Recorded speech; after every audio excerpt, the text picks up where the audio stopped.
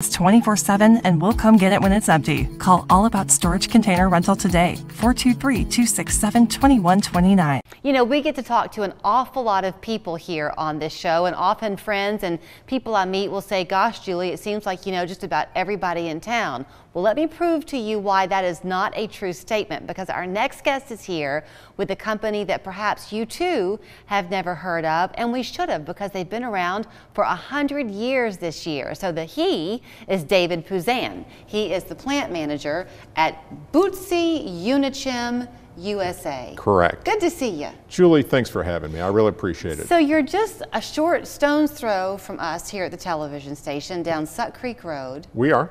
For 100 years. That's correct. You're going to give us a bit of a history lesson, but y'all have been you make cement, right? Yes. That then is the glue that goes into concrete. Right. It's the powder that allows the mixture and ready mix to get hard, basically. So go ahead. No, it's an ingredient that's it was a technology that the Romans developed. I just know recently, I think it was Sunday's Chattanooga did something about cement and how it's being studied, and it was a technology that was lost and rediscovered in the 1860s, and then it's a product that is used worldwide.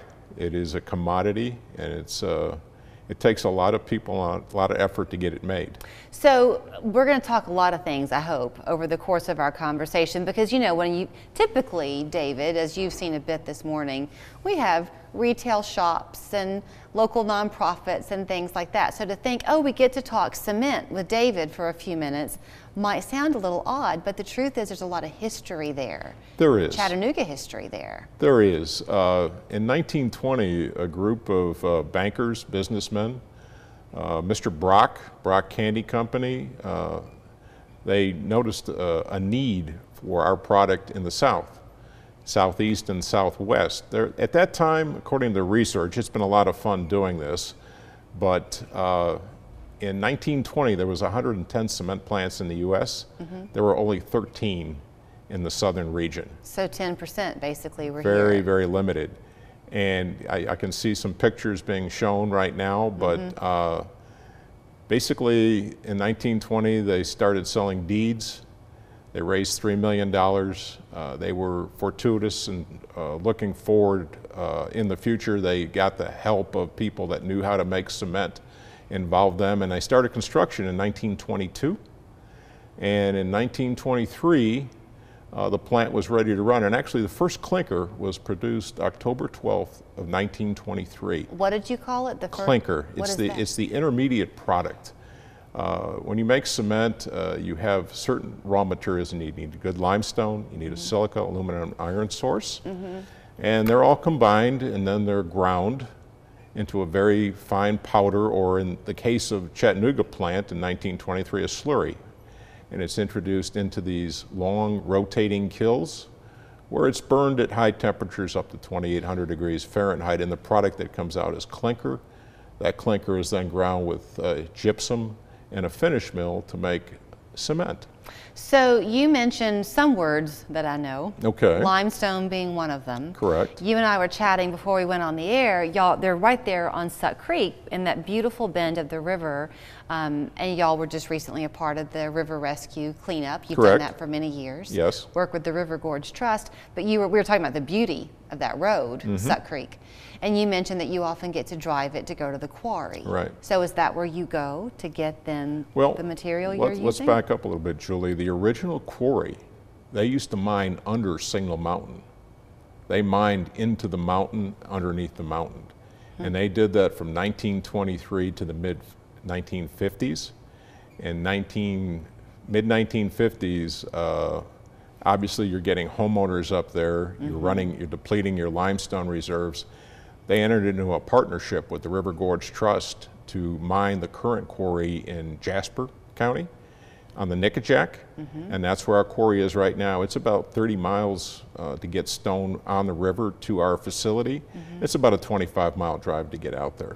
So when the average Chattanoogan is listening to you talk, when y'all are creating this cement. Yeah, but you call it another clinker. Clinker. Yes.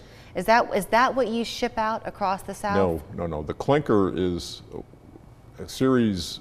We generate high heat in the kiln when we combine those materials that are ground and enter them into the kiln or the pyro process. And what comes out, comes in as a powder, and years ago it went in as a slurry, a wet product. And it comes out as let's call it the size of a walnut or a gray nugget. It discharges at 2,000 degrees Fahrenheit, and then it's cooled.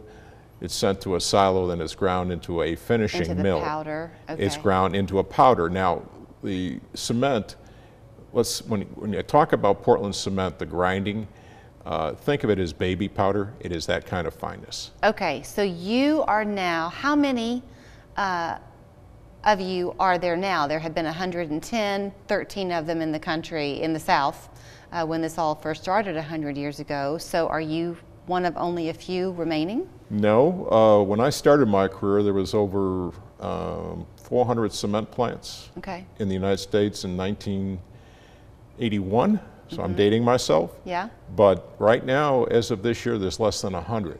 Okay. The cement plants are much larger now, much more efficient, and strategically placed.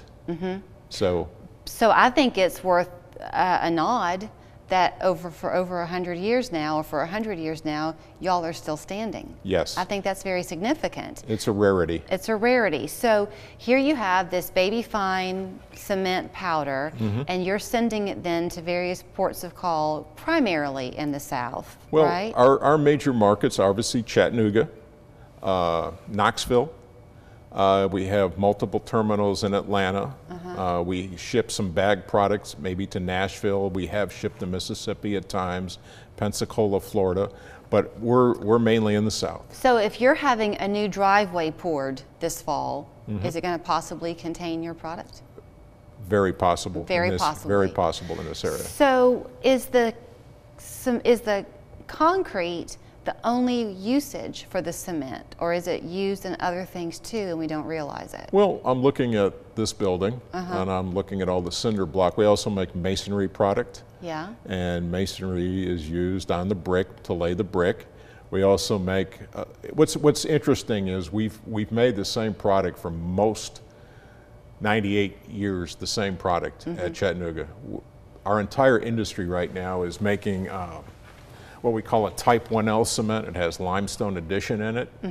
And our industry is going through a change right now with regards to looking at sustainability, looking at protecting the planet, looking to reduce our carbon footprint, looking to reduce CO2. Right. And this is many of, not only our company, but our competition is doing the same thing. So it's, if you want to survive, you have to change, you have to adapt. And we're doing that in one of the organizations we belong to is called the Portland Cement Association. It's a group of member companies, our competitors, all working together. We formed a roadmap to carbon neutrality to look at how can we improve. Do you anticipate that the cement will in the future go not just for what's on the ground, but for use in building homes as well? Oh, it is in buildings right now. I mean, your driveways, your sidewalks, your basements, bridges, the whole. But eventually in the structure itself of a home. Well, there are something called insulated concrete forms. Yes. Where instead of building a stick house with wood, you can build a house with those forms. Yep, we talked to a guy, Aaron Caldwell, who does that very thing. So yes. I mean, it could be a little more expensive to build a house, but it depends where you live. And the durability of it. The durability is. So the other thing I failed to mention, 100 years ago you formed. Yes. The name today is Buzzi Unicem. Was that the name 100 years ago? No, it was not. It was called the Signal Mountain Cement Company. We're still referred to that by a lot of people. In 1947, we were bought out by General Portland. And from 1947 to 1982, we were known as General Portland. And then we were sold to a company called Lafarge, but because of FTC rules, Lafarge had to sell us. And they sold us to a group of Italian investors. Okay. And the Buzzi family, I don't think, was involved in 1982, but they have been very prominent with the new plant, because this is the third different plant that has been in this location. Well, the next time you go to the hardware store and you come home with a bag of ready mixed cement, there's a good chance that your product is in there. Well, if you see you might see a Buzzi bag, you might see a Quikrete bag, and there's a very good chance that, yes. Thank you for the history lesson. You're welcome. And congratulations on 100 years. It's very special, and thank you for having me. It's a pleasure to do it. Thank you you, so Julie. much. The Hemp House is your local home for top shelf CBD and hemp products. Come meet our experts in a comfortable, inclusive environment. All the items we carry are from vendors we have personally verified and trust. The Hemp House, 4 locations, or visit us at hemphousechat.com.